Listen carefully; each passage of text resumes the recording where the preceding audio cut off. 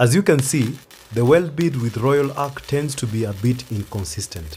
This can be frustrating, especially for precision work.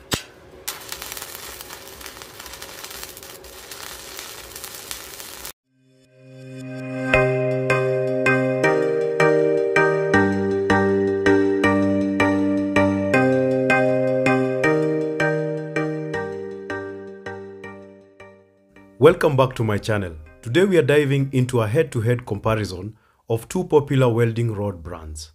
If you ever wondered why your welds aren't coming out as clean as you'd like, this video is for you. Stick around for a pro tip on how to store your welding rods to keep them in top condition. Let's get started. The two brands we are comparing today are Royal Arc and Fontac.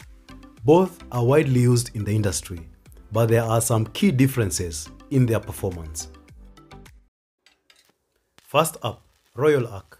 I have used these rods for a variety of projects. Let's take a closer look at how they perform.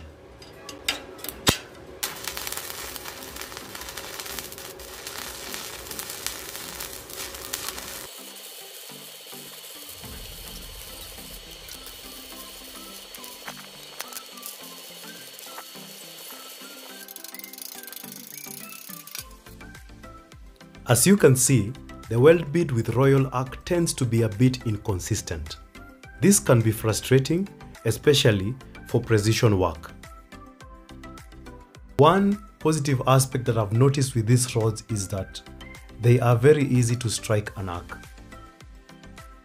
Let's switch over to Fontac. This, as you can see, it's not as easy to strike an arc. However, I have heard great things about these rods. So let's see how they hold up.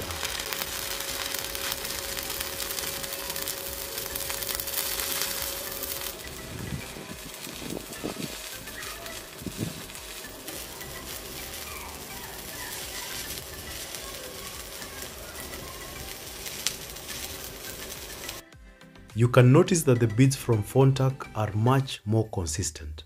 Not only do they look cleaner, but they also require less post-weld cleanup.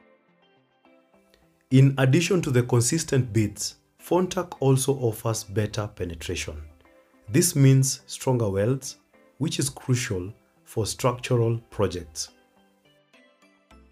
A quick look at the remaining rods will show you that Royal Arc, the red rod, burns faster than the green rods, which are Fontac.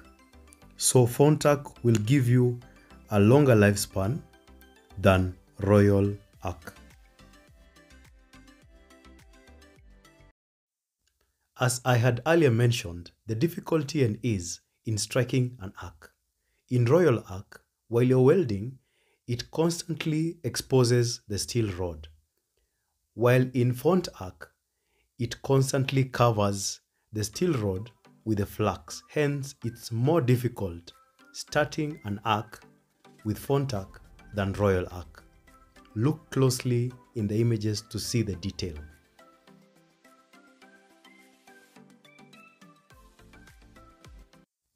So which brand should you choose? Based on our tests, Fontac is the clear winner.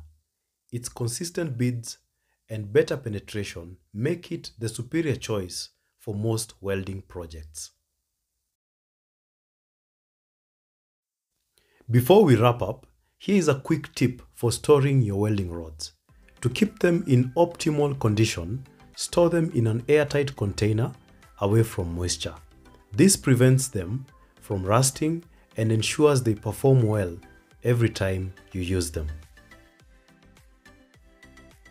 You can find these containers at most hardware stores, and they are a small investment for the quality they preserve.